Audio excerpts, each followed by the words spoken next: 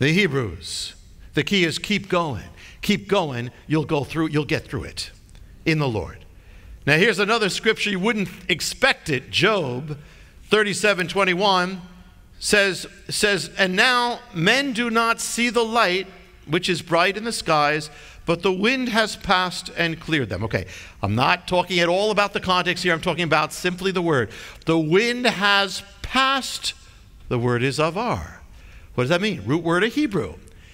A Hebrew is one who moves as the wind moves.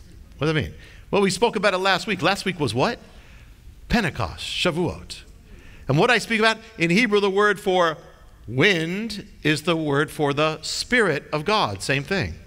So the Hebrew, spiritual Hebrew, is one who moves with the wind, moves with the Spirit, that lives with the Spirit, who does all by the Spirit. They're passing. You see, you notice the word Hebrew has the verb, so they're always in some way moving forward with God. But the only way you move is you move by the Spirit of God. And here's another one. In the Bible, and this is also in Job, I'm not even going to say the verse, the word avar is used to pass away. Pass away. That means to cease, they're gone, pass away. Well, what does that have to do with us? Well, the Bible says, what did Paul say? Paul said, if we're in Messiah, our old life is over. It's gone. It's done. It's dead. It's finished. But now I live in a different life. So it says, if anyone is in Messiah, Christ, he or she is a new creation. The old has what?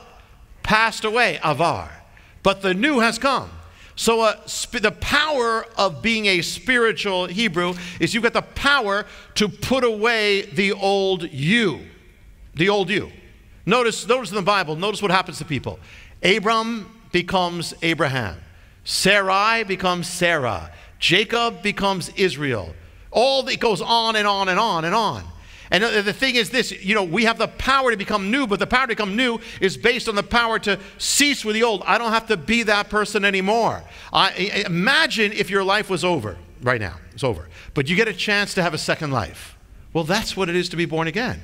Sometimes the problem is we still think we're alive. We still think that old life is still alive. It's not a continuation. That's gone. Imagine it was all gone and you suddenly get a second chance. You're beamed back on earth and now you're going to do everything. You have the chance to bless people and love people and do what you always wanted to do. You knew you should have done. You got a chance. That's your life now. It says in the Lord, it says your life is gone. You have died. Your life is now with the Lord. You're living above. Now I have a new life, but you have the power to cease with the old. I'm free. It's a freedom. I'm free from all that stuff. I'm new in God. You know the Song of Solomon, of course you do, but you know that beautiful passage, and you know it, where it says, arise, my beloved. The Lord, it's really the Lord's voice. Arise, my love. Come away with me. The spring has passed. The winter is gone. The rain is gone. The word is avar. Hebrew, it's gone. The past, it's gone. And so what it's saying is all that, I don't have to live in that anymore because the Bible says it's past. I have the power to say all that junk is past. I am not, all that messed up person, that's past. I am not that anymore. Those who are born again, the Bible says I am new. That's what the Bible says. I either believe it or I don't. If I don't believe it, I'm not going to live it. If I believe it, I will live it. It is finished. And to take things like that, in Hebrew, the word for some of you know this, but a strange mystery about the language is that when it speaks about perfect things, it uses the past tense. When it uses the past tense, it means it's finished, it's complete.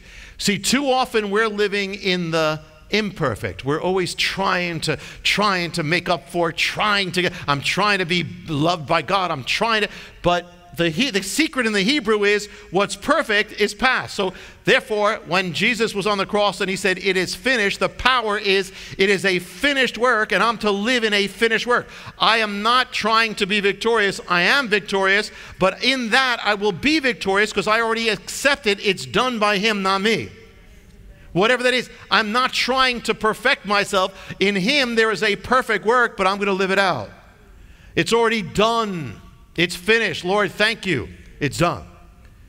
In Proverbs 19, verse 11, let me show you another thing you'd never see in English.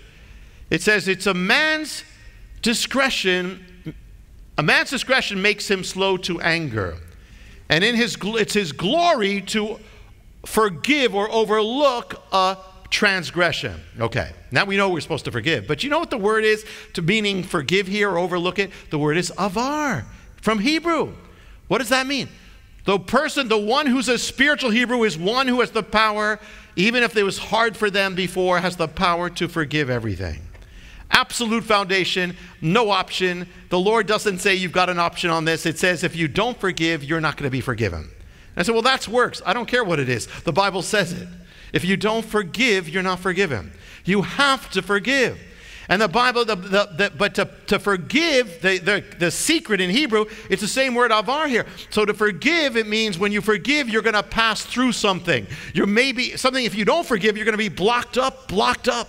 But if you forgive and let go and bless, you're going to pass through it. To find out how you can receive more of Jonathan's teachings, to receive special free gifts, or get in touch, go to hopeoftheworld.org or call toll-free 1-800-YESHUA-1. That's hopeoftheworld.org or call 1-800-YESHUA-1. That's 1-800-937-4821. You can also get more at Jonathan Cahn's Facebook page or write us direct at Hope of the World, Box 1111, Lodi, New Jersey 07644, USA.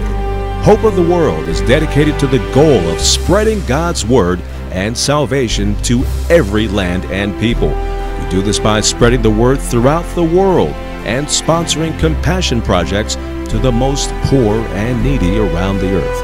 To get in touch or have a part in God's work, just write to Hope of the World, Box 1111, Lodi, New Jersey 07644, USA. Or go to hopeoftheworld.org or call 1-800-YESHUA-1. That's 1-800-937-4821.